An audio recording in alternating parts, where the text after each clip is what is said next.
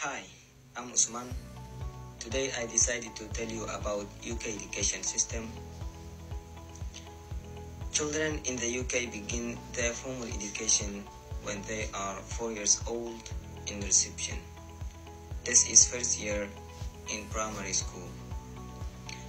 In primary school, children go from year 1 to 6. When they finished primary school, they are 11 years old.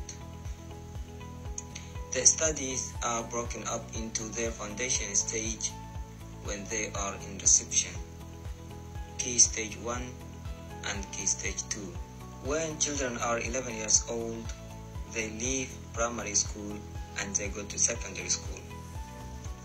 Secondary school goes from year 7 to 13 and it divided into 3 parts: key stage 3, key stage 4, and key stage 5. When the students reach at the end of year 11, so they are 16 years old and they will take GCSE exam, which is very important exam in each subject.